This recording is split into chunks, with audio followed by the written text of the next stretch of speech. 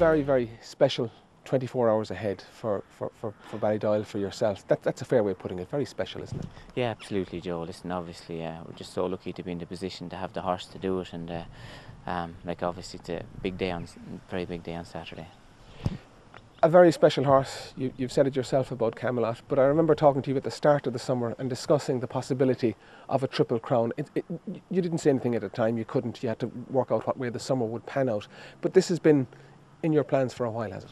Yeah, obviously it's a dream for a long time, Joe, and like obviously dreams, you're always afraid to dream too hard about them because it's very hard to turn them into reality. But this has been the dream with this horse for a long, long time, and obviously had to pass the first test, which was the Guineas, which was a massive one, first time out, and then obviously to go up to another half a mile in the Derby, which was another big test. And like this is a massive test to ask him nearly go 2 miles, you know, after winning a Guineas. It's a long way, it's a big test, Joe, but listen, we're just feel very privileged to have the horse that can try and do it.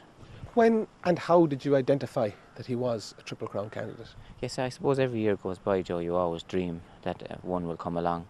And obviously when he won his maiden, very impressive. Like he was always considered very special all the way along. When he won his maiden very specially, very easily, and then he went to Doncaster and won like a very high class horse with a lot of speed. For a horse that, being by Montju, you would imagine that he would stay further than a mile. So obviously then the dream started, but then he had to get through the winter, and then the spring came, and then we had to decide whether he was going to start in the Guineas or not, and had to and obviously then we had to decide whether he was going to run in the Guineas, and obviously if he got over that hurdle, obviously the Derby was going to be the next one. So there was an awful lot of decisions all the way along, and we just played it by ear, day by day, really. But in all your years coming in here, Aidan, when you passed that statue of the great Nijinsky down at the gate there, did you ever think that maybe there'd be another candidate would go through your hands that could do the same thing again? I know, obviously. Listen, you always dream, Joe, because you have to dream.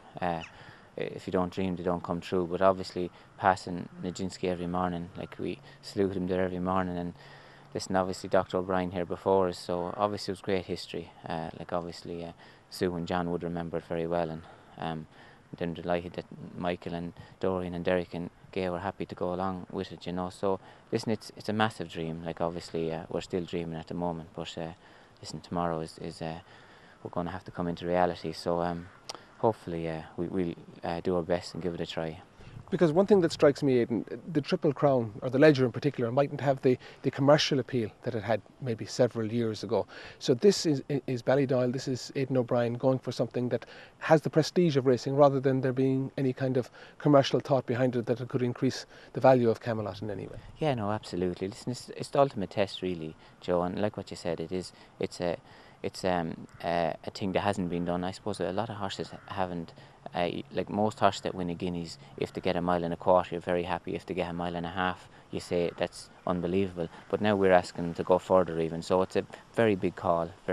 It's a dream, and it could be something special for everybody. And it's something that hasn't been seen in a long time, and obviously hasn't been seen because it's most horses don't make it that far, and the ones that make it, you always kind of consider it's a step too far, you know. So it's a massive dream, and it's something that's really something to really look forward to, and it'll be really interesting to watch. Bookmakers make him hot odds-on favourite. I think it's 8-1 the field or something like that. His biggest obstacle is the distance. I think, listen, you never know that, Joe, but because like you don't know when horses step up and trip what will happen. But obviously that's what everyone thinks. Like he's no doubt that like unbelievably class horse, like to win a Guineas and a Derby. Like he's shown all the class he has. But like a lot of things can happen. Like we know, like no one knows what's going to happen, what's ahead of us. But you hope that he relaxes and an even pace, and you hope that he just comes down the straight. But you never can be sure of anything. But like it's something that I can't wait to see and watch it really interest. Would it be one of your own personal highlights from all your time here and all the classic winners that have gone through your hands and all the great years that you've had? Where would it rate if this comes off? Sure, Joe. This is just incredible, really. Like you can't really, for us, like you can't top this. You know what I mean? But listen, like it's a big day tomorrow, and like I say, you're afraid to think about or dream about. But like if by any chance it did happen, like it just would be something out of this world. And another line for the Hollywood scriptwriter is, of course, that Joseph O'Brien is on board. It's been a very special year. Yeah, absolutely. Like obviously, Joseph's been a big part of the horse all the way. He's known him from the time he started working. Kanami, who rides him, Andrew, Davy, everyone that's involved with him.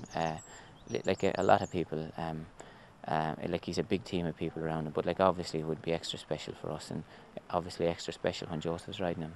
Afterward, Aidan, the future plans, the Prix de l'Arc, but what about next year? That's the big question. Yeah, obviously I just saw Derek did an interview in the paper, and he was very strong that he might stay in training. We haven't discussed anything, Joe, from even after the Ledger. Like obviously his options are, like he'd have the Arc and he'd have the Champion Stakes, he'd have all those options, but none of them have been discussed yet. And like obviously it would be an unbelievable dream for us if he was to stay in training, but like we realise how important he is and how important his genes are to the thoroughbred industry. But listen, it's for us, like for him to stay in training, like it would be incredible. Final question for you, quick jump into a chopper, back over again tomorrow evening, Fame and Glory, assess him for me. Yeah, he's good form, Joe. He's he in the Gold Cup this year, the pace was slow and he just dropped in and just went to sleep, and he's at that age, if you leave him go to sleep, like he takes advantage of it. So hopefully he's in good form for tomorrow, and if the pace is not a nice even pace, he'll go on and make his own running, and we'll see from there. But we're very happy with him at home. He's in good shape, and like looking forward to seeing him run also.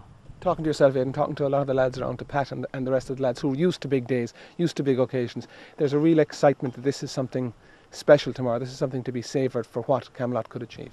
Sure, absolutely, Joe. Like this is something, like if anyone has a chance of looking at it, to watch it, because if by any chance it did come off, like this is so rare. Like to find a horse like this is like trying to find hen's teeth, really, you know. So to find a horse that can compete in this, and to be after like pulling off the first two legs of it, like is incredible. Then to go to the third, but it's something that like I probably will never see in my lifetime again anyway. But listen, it's like he's like, for us, he's a horse in a lifetime, you know. And but like obviously we have to get there tomorrow, and a lot of things have to work and all that. So, but it'll be something really something to savour, something unbelievable to watch. So hopefully we'll give it a go.